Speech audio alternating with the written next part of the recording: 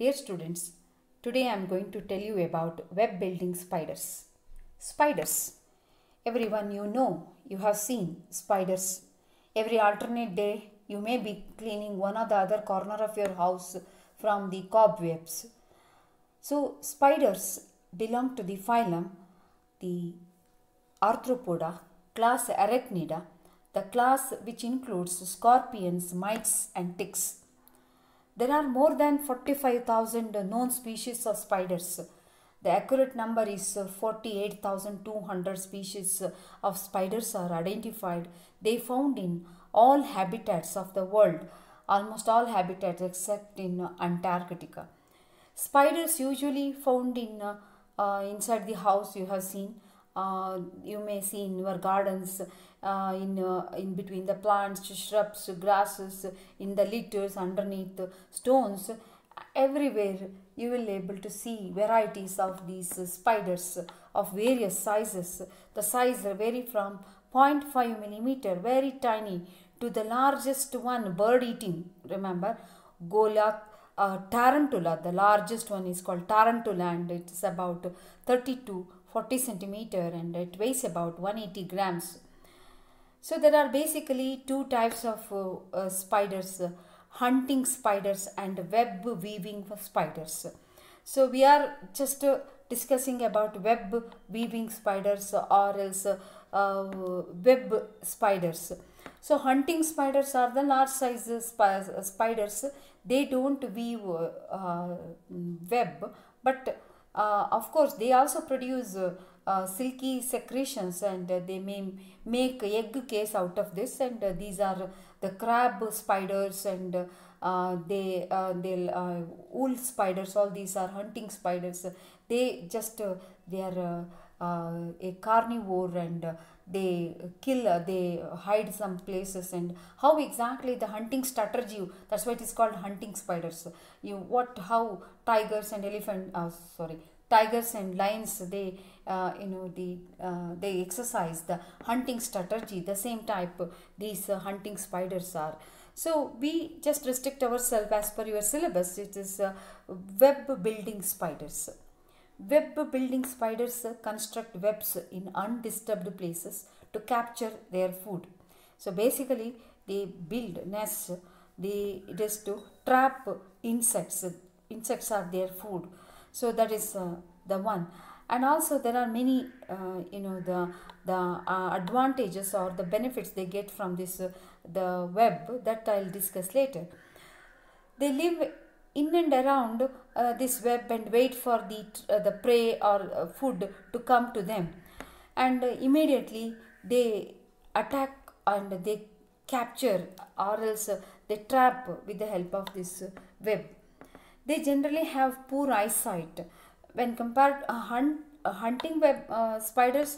Their eyesights are very good because they need that for the hunting. Here they have some mechanism to trap the prey, so that's why their eyesight is not so good as hunting spiders. So these the little vibrations that occurs in the web, that will be sensed immediately, and they attack the prey. Many these web building spiders, they protect the egg, and they provide shelter with the help of this web.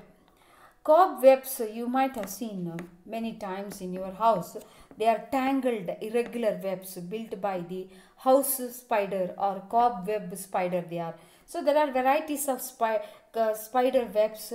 You just have a keen observation. It is very important for a biology student to have a keen observation. You have to watch the nature, and you have to be curious to see these beautiful architecture of these spiders web. So there may be this type of web, that is the funnel web, like a funnel, or else a beautifully circular, it's called orb web, spherical orb web, or else irregular tangled cobweb. It is not having a particular shape. You will find in your house, you will see the cobweb, or else the sheet web in your garden. You may see all these different varieties of these web. If dew drops on this web, it further it looks very beautiful. You should have take the photograph with your mobile, and you have to study these. So these are the way you get motivated towards studying the animals and the structures they form by these animals. So web building spiders, it is basically all spiders. The body is divided into prosoma. That is what you have studied in the case of prawn, cephalothorax. That you will find this is the prosoma and ophistosoma. So ophistosoma is the abdomen, prosoma and ophistosoma, which are connected with the help of a narrow pedicel. Prosoma covered with the chitinous carapace consisting of 6 pairs of legs. You will able to find all spiders there are 6 pairs of legs, 4 pairs of walking legs and 1 pair of pedipalp and a pair of a spiny the chelicerae. So these are chelicerae, spiny chelicerae. They are having a poison gland and they are ending with the poison claw. Can you see? And just near this you will find these are the pedipalp. Pedipalp functions like an antenna. So these appendages are these are used for sensory and also capturing handling the prey.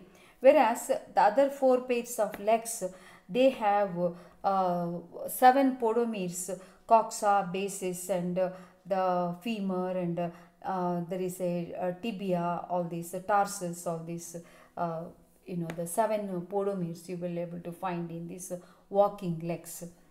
So then you will see the how just count the number of eyes. There are 6 to 8 eyes. Here in this you will find 6 eyes. 2 the median eye, main you will find these eyes are the one they are for the viewing the things. The other 4 you will find they can view, even they hunt in the night, dark with the poor light also. So that time these eyes, 4 eyes going to help. So there are, you can see here there are about 6 eyes. Sometimes there may be 8 eyes. They are on the dorsal side of the prosoma, arranged in 2 rows. So ophistosoma is unsegmented. The ophistosoma abdomen is unsegmented and covered by a leathery chitinous skin. So just see this with the help of, this is the chelicerae and this is the pedipalp. First and second pair of appendage. This is the second pair and this is the first pair. There are a poisonous gland and ending with the claw. How it is holding a fly in the with the help of this chelicerae, the first pair of leg.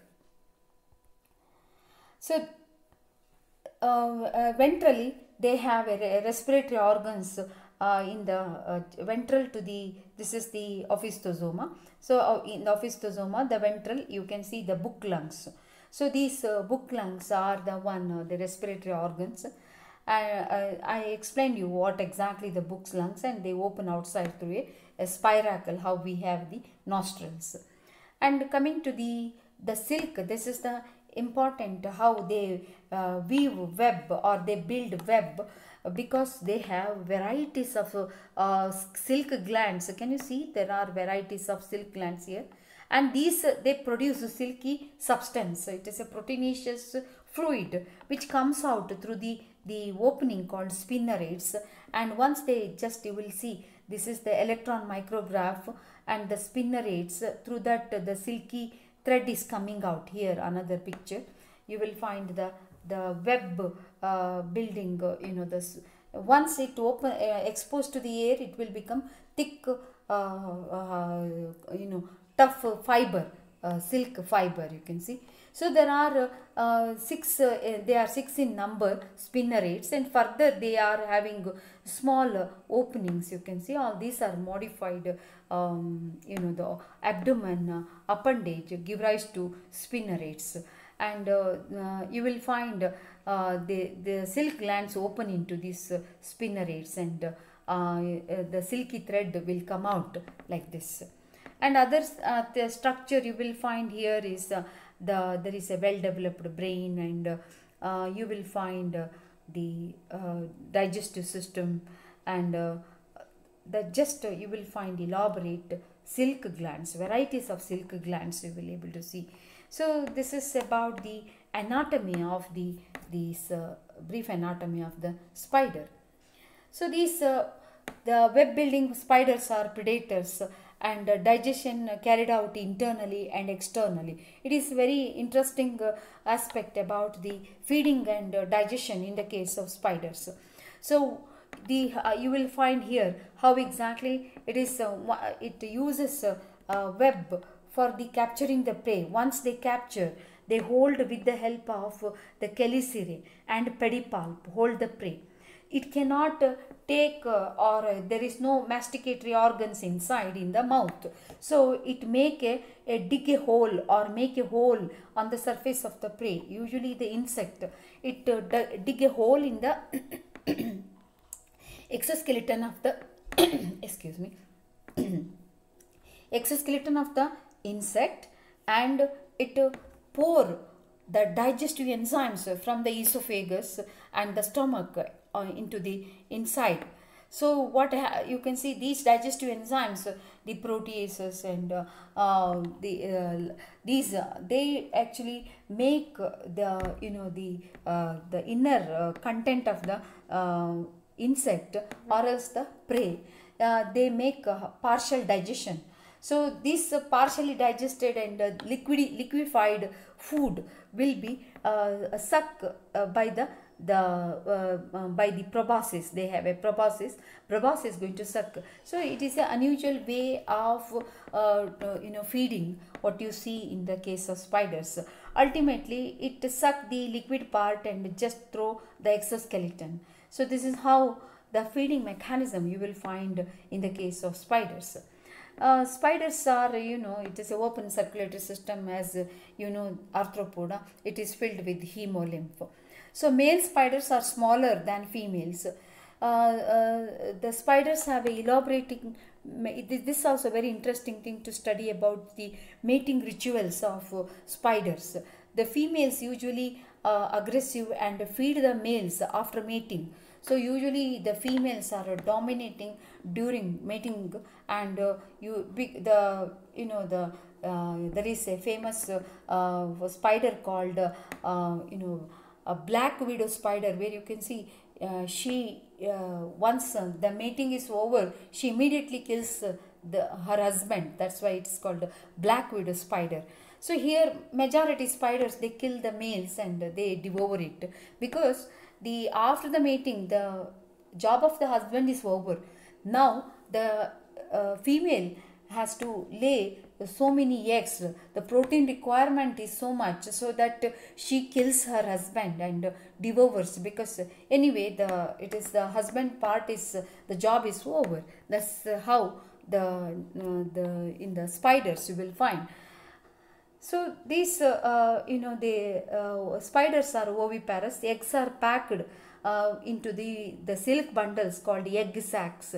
So the inner bundle, the soft silk and outer hard silk covering the egg. Can you see this? It is covered with the silk of the web material.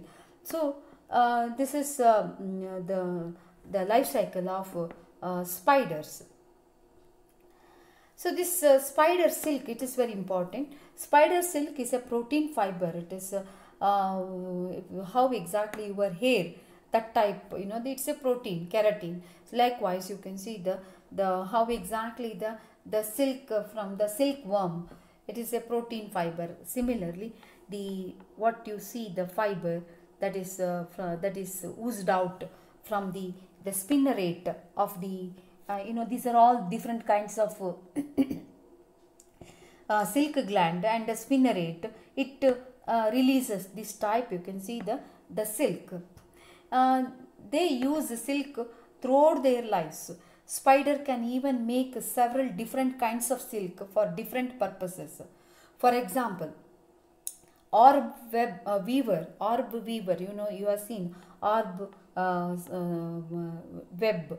Orb weaver produces at least 7 types of silk for capturing the prey. So the one, the tough silk which is for capturing the prey, then a very tough one is used for egg case, the spinning the web, holding the sperms. So many purposes just here in this picture they have shown. So the one type, this the silk gland produces the silk which is used for outer eggshell, and one type it is inner eggshell. One is to you know, they capture the prey.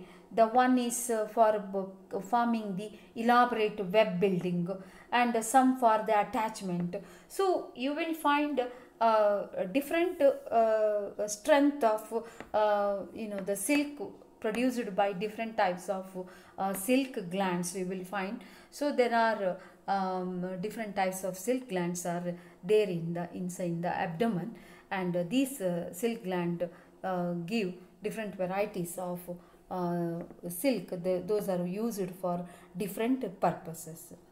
So spiders weave webs to trap insects, and as a, it is a, spiders are not, you should not scared of, they are the one, they are very helpful, and they are the one keeping the insect population under control, especially the pest that is you know, bothering the rice, cotton and other crops. They'll be in check because of these spiders.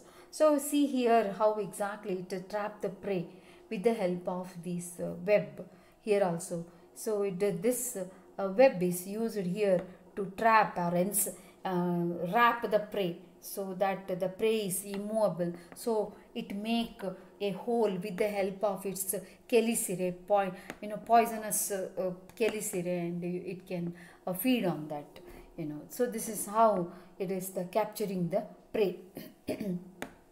So what are the importance of this silk? So it is the silk is a fibrous protein composed of amino acids, glycine, alanine and serine. It is produced in a liquid form, and it's a water soluble form, and when it dries into it will become a insoluble tough fiber. It is of you know, the humans have been making use of these spider scales for thousands of years. In the time of Aristotle, the ancient Greeks, they used cobwebs to stop wounds. Bleeding wounds will be, they use this cobweb so that it seals the bleeding wounds. Even the Australian tribals, aborigines, they used silk for fishing net to catch small fishes. So current lot of research is undergoing on this. This is a very tough material, this spider silk. You may also continue to do lot of research on this, and you can make you lot of you know, materials you can discover out of this, or you can make use of this silk in a better way. So it is because it is a tough silk, and it's a biodegradable property, and be used making a diverse range of items such as bulletproof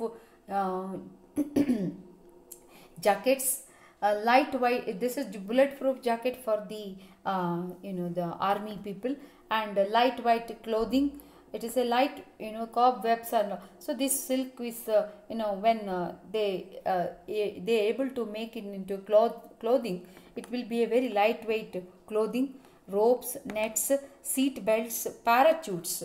So this is interesting. I'll send you a small video how you know, the how the parachute is not it is the knowledge of human. It is, we have you know, the spiders use this parachute with the help of their own you know, the silk, and they can just jump from one place to other with the help of this parachute. So it is a very interesting study, and photographs I am going to send you in a separate video, and they'll be used.